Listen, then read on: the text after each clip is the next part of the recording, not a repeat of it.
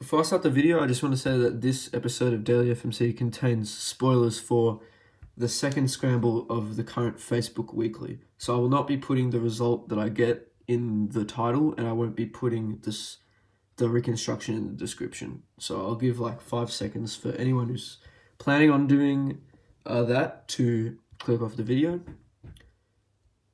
Okay, so now I'm going to get started. So I started on, so this scramble I found pretty tricky because first of all, there weren't many for me video, and second of all, they were all kind of trash in my opinion, but this is what kind of worked out.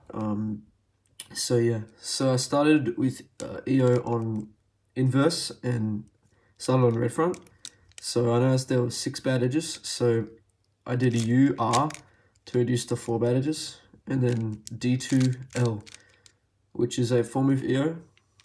And so there weren't really many good like continuations on UD, so I flipped to FB and did a D, which made it DI minus 4E 4C. From here I switched to the normal. And looking at the case, it looks pretty nice because you have this like partial line and this like pseudo partial line, and they stack on top of each other perfectly, and there's also 2 diagonal corners, which means I can set up to a 4-mover, and the edges are in a good configuration. So I did the B2F, which was just like the pre-AUFs required to set up to the 4-mover, and now you can just do the 4-mover with D2, B prime, R2, and then I did U prime. So this is a 11-move DR, and the corners are 2/4 turn. There was a 17-move HTR from this, but I think it gave something. It gave like, I found this with 1 minute left, actually. On the 17-move HTR, there's like 2 moves to leave 3 slices. So you could do like fix the DR slice, then like do double slice because there's NIS, and then you'd be left with 3E. I don't know if that would have given better than a 25, because that would have been 19 to that. Actually, I don't think that would give better than a 25, but this is my solution. So I used 4/4 turns to solve a 2/4 turn.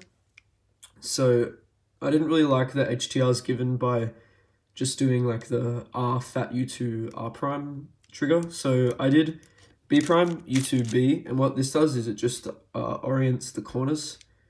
And so now I notice I have HTR minus 4 edges. So I want to set up to just like a 4-mover. So I did D2.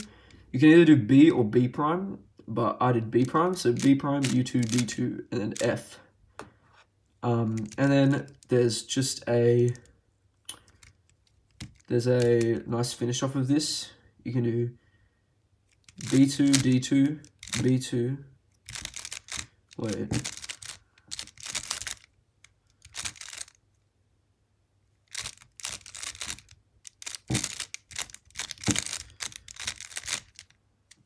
Oh yeah, okay. B2, D2, and then R2, B2, U2, L2, which is a 6-move finish off a 19-move HTR, you give 25.